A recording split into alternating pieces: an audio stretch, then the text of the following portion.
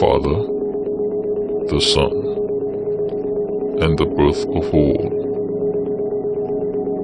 This creation story begins before the beginning, before space and time in our material universe.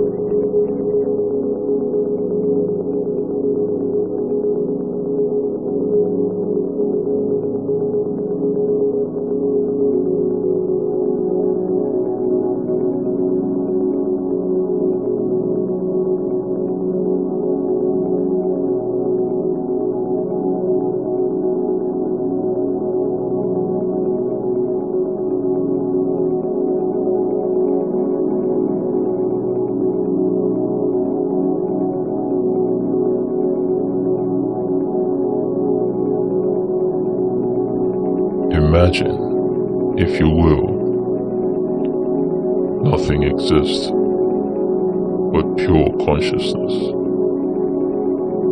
Consider this consciousness to be without thought. No thought, no images, no structure or form, no thing at all. This consciousness simply is, without time, without any prior existence, unchangeable, unmovable, without beginning, without end, utterly quiet, utterly still, utterly alone.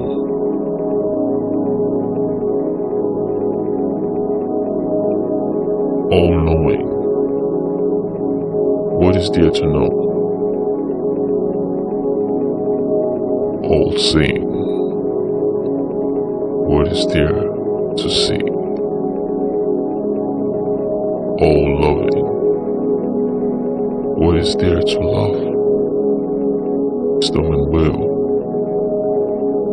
To what end? Imagine this consciousness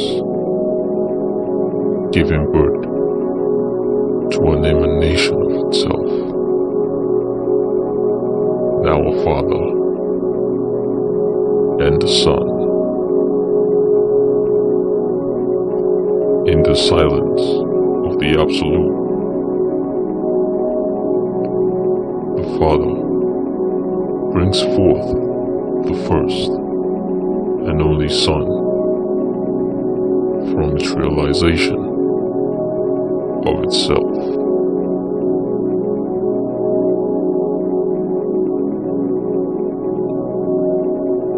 The Son exists as the Father, having a thought, as the Father knowing itself, as the Father having a sensation of its own eternal, loving self. The Son is called the first glory.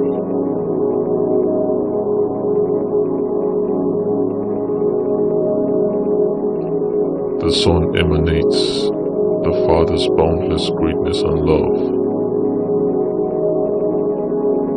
possessing every trait of the original consciousness.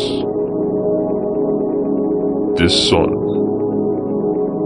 is a complete and perfect sampling of the Father in which it dwells. Every trait of the Father, now expressed in the singularity of the Son.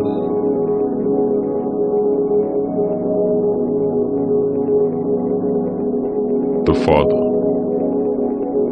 loved and admired the Son, and the Son loved and admired the Father. These two were well pleased with themselves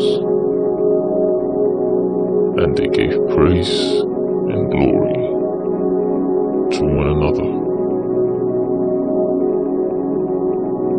And yet,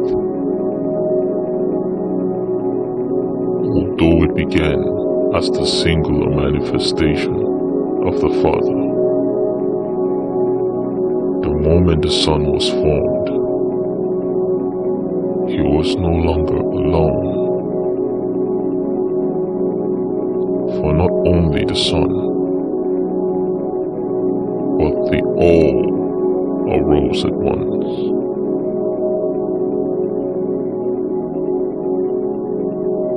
The All immediately appeared as the offspring of the Son, because the Son could not help himself for bringing others into existence. Even as he himself was brought into existence by his Father. The Son and the Father are one, and the Father's creative Holy Spirit flows through the Son. With the birth of all, the Son became a Father. The originating Father, that consciousness, so lonely and still for eternity, now had a child who had also borne fruit from his glory. In this way, the one begot the all, and the Father loved them all as he loved his Son.